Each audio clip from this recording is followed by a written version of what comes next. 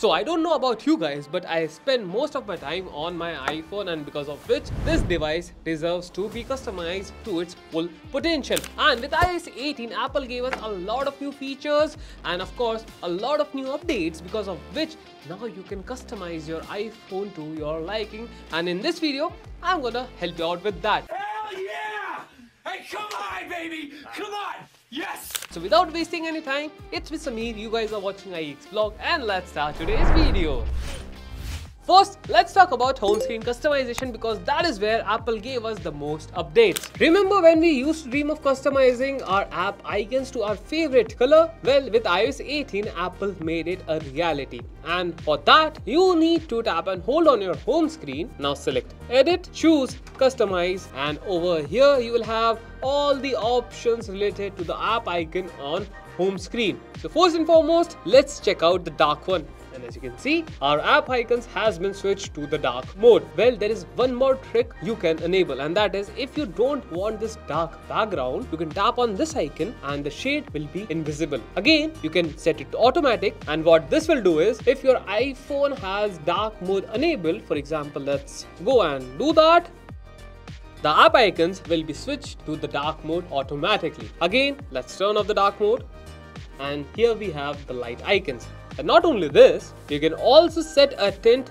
to your favorite color. For example, I like a bit of blue, so I can set the saturation and tint accordingly, or pick the color with the eye picker tool. Let's select this color, and as you can see, the same tint will be applied to all your icons present on the home screen. And not only this, you can also make these icons large, but the thing is, the names visible under those app icons will be invisible, will be gone. Well, the customization doesn't end here, because now freely move your app icons on your home screen. And yes, this is one fantastic new features I was personally craving for. So now you are not bound to keep your app icons in a grid. You can freely place anywhere on your home screen, and to be honest, this is one freedom I was craving for since many years, and this one was specific reason why I thought Android was better in terms of customization when you compare it with iOS. But now I think iOS has the lead with all these customization features, and that too natively. Just one pro tip, that you always choose the color tint according to the wallpaper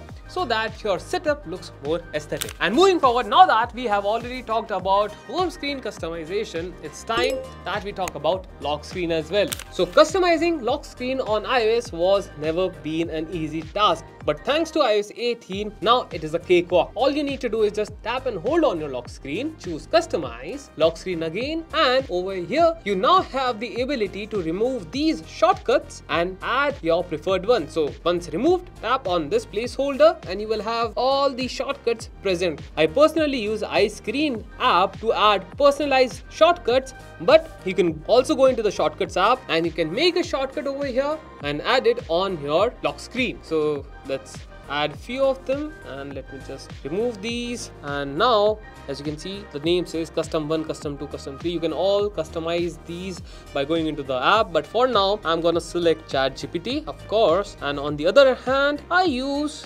let's go with over here shortcut, and as you can see, it will ask me to choose a shortcut, and I think I'm going with 4G 5G toggle, and this is one custom shortcut I made for myself. And once selected, tap over here and simply done. And as you can see, I have changed the shortcuts on the lock screen. So this is the iScreen app I was talking about. So if I just open this, and over here you will have multiple options to add new shortcuts. Well, you can scroll down, you can select which shortcut you want to add, and simply there are multiple things you can add, like themes, wallpapers, more, etc. Well, you can go ahead and explore, and if you find something unique, do let me know in the comment section as well. So now let's create a shortcut using iScreen app. All you need to do is just tap on Control Center option, and you can see these are all the shortcuts we have built in to this app. So now you can edit these shortcuts, and let me select this one, and you can select the app you want to jump into, and I'll go with settings, for example. And all you need to do is just save control, or if you want to change the size of the shortcut according to your liking, you can also do that by tapping over here, and I think I prefer this one, and save to control. Now go back, tap and hold on your lock screen, customize, lock screen again, and I'm going to remove this. And now we'll look for that particular shortcut, and here it is. we'll tap on it, and once satisfied, tap on done. Now let's launch the shortcut. And as you can see, the settings app will appear over here. So now that we have edited our lock screen to our liking, it's time that we customize Control Center as well. The Control Center has also received a major makeover. As you can see over here, now we get a lot of new pages depending on the functions. For example, this is the general page, and if I scroll down here, you get the media page, and this is your network page. You can edit to your liking. So for that, you need to tap and hold, and you can add the control by tapping over here. And again, the iScreen app works over here as well. So this is particular shortcut we created for our last customization, and that is for lock screen, but we can add it in the Control Center as well. And not only this, now you can switch the places of all the controls you have in your Control Center, as well as you can resize them as well. So if I just scroll down, and I don't think I require this huge media player, so I'll shrink it down a bit, but I think I want Shazam over here to recognize my music, so that all my media related controls will be on the same page, and I'm gonna put it somewhere like this. So this is one new feature, music haptics. I have added it as well. Now if you want to add more controls to your liking, you can do that, and you can customize them by going into the iScreen, or you can also add a shortcut. For example, add this one, and you can see your shortcut will be added over here as well. So this is something up to you, how you want your Control Center to look. And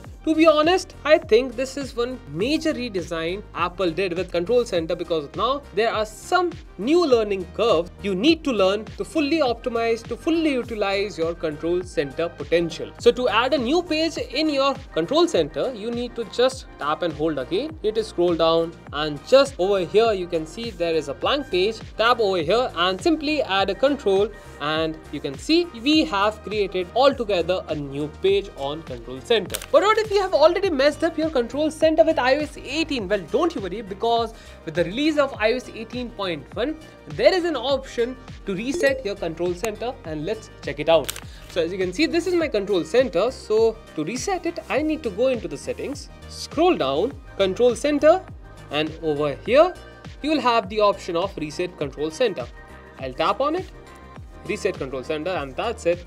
As you can see, this is the default look of iOS 18's native Control Center. Now let's talk about some hidden gems. And talking about hidden, now you have the ability to hide and lock apps in iOS 18, and that too natively. And thank you, Apple, for that. Now you can hide apps for added privacy, and it is quite easy to do. So first and foremost, you need to tap and hold onto an app, and let's do this one, and choose require face ID, and over here you will have the option of hide and require face ID. Tap on it. It will ask me for the password, because right now I don't have any face ID registered to this iPhone. So I'm going to input the password and simply hide the app. This particular app will be hidden in app library in hidden folder. So if I tap on it, it will ask me for the password, and I'm going to input the password, and over here you can see all these 3 apps are hidden on my iPhone, and thus located in hidden folder. So now let's do it with some other app as well. So now let me select this Blackmagic camera app, tap and hold on it, and simply select require face ID, choose hide and require face ID. It will ask for the password, and I'm going to input it, hide app, and as you can see, this particular app will be hidden in this hidden folder in library. Well, the keen eyes among you might have already noticed that hiding apps is not the only new thing Apple added in iOS 18. Now you can lock app as well. Well, locking an app is quite similar as hiding an app. So all you need to do is just tap and hold on an app. Now select require face ID and simply choose require face ID. You will need to input the password or scan your face. Once done, and if I just lock the phone, and let me just unlock my phone again and input my password, and let's open the app, and as you can see, it will ask me for a face ID or a passcode. And now let's do this with some another app, but this time I'm going to select a stock app. For example, let's go with Translate, tap and hold on it and choose require face ID, require face ID. And as you can see, you cannot hide stock apps, but you can only lock them. Well, the list of customization doesn't end over here. Now, with iOS 18, you have the ability to customize your text as well, your messages as well. And let me show you how you can do that. Okay, so to customize text, you need to go into the Messages app and open a chat, write a message down, and I'm gonna write, hello, how are you? And as you can see over here, this is one font icon or text icon we need to tap on, and these are the 8 effects we get. So big, it will look like this, small, nod, ripple, jitter, bloom, explode,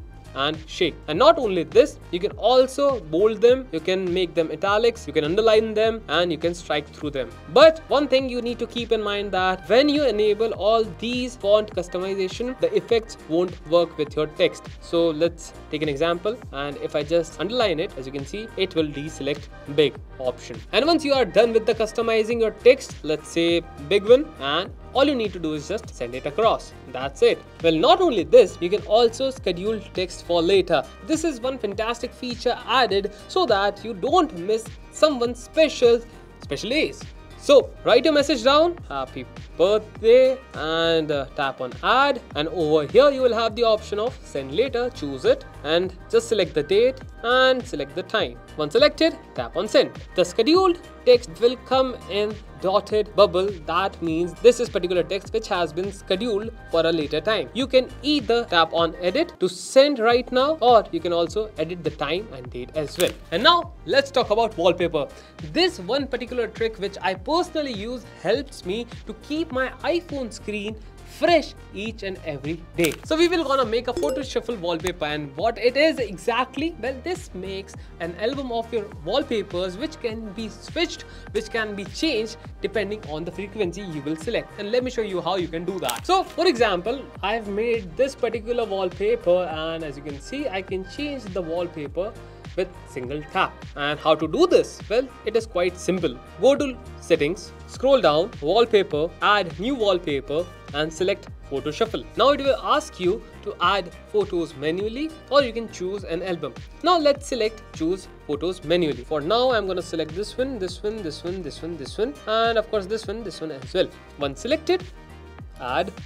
And if you want to adjust the wallpaper size, you can also do that. You can also put different filters as well. And not only this, you can also customize the font style and font size of time over here simply by just pulling or pushing the slide over here. You can also change the color, and not only this, you can also change the menu script as well. And let's go with Devanagari. So this is what it looks like, and if I tap on this, it will ask me to change the widget. For now, I don't have any useful widgets to add, but let's say this thing is good. The weather widget is just universally good, so I'm gonna select that. And if you want to add more widgets, you can add widgets from here. And as you can see, you can also change the shortcuts. But what if you want to change the frequency of it? Well, tap on 3-dot button, and over here you will have shuffle frequency. You can set it to daily, hourly, on lock, or on tap. My personal favorite is on tap. But if you want to add more images to this collection, well, tap on this icon, and now you can add more photos to your collection. And this time I'm gonna add this one, and done, and done. So if I tap on it, you can see this particular photo has been added in our wallpaper list. And once satisfied, tap on add, and simply select set as wallpaper pair. And if I just go back to the locked screen, so this is the wallpaper we have set, and now with the tap can change them. And lastly, let's talk about buttons. Well, Apple gave us few new buttons with the launch of iPhone 16 and iPhone 15 series. Some of them are called action button, and other one we don't call them button, they are just camera control. So now let's customize action button, and for that you need to go into settings, scroll down, and over here tap on action button, and you can select a shortcut to launch. You can choose Shazam. You can also use it for voice recording. You can launch camera. You can also use different focus mode. Well, the list doesn't end over here. It is totally customizable according to your liking. But what if you don't have action button on your iPhone? Well, there is one specific feature which your iPhone should have, and that is back tap. And for that, you need to go into accessibility, scroll down, select touch, again scroll down, back tap, and now you will have options to configure double tap and triple tap. For now, I have set double tap to screenshot as it will take a screenshot, but let me select, and for triple tap, I'm gonna choose camera. And if I just triple tap, it will launch camera. And if I tap 2 times, it will take a screenshot. So these were all the tips, tricks and suggestions from my side to customize, to personalize your iPhone to your liking. How did you find this video? Do let me know in the comment section, and if this video helped you out, then make sure you press the like button so that YouTube know we are doing some good work. And of course, while you're down there, make sure to press the subscribe button and bell icon as well so that you get notified on each and every video we post about everything Apple. And in meanwhile, you can go to the App Store, download iGeeksblog app, enjoy everything Apple content and amazing wallpapers I can vouch for. On this note, this is me Samir signing off, and I will see you in the next one. Till then, tada, see ya, bye bye.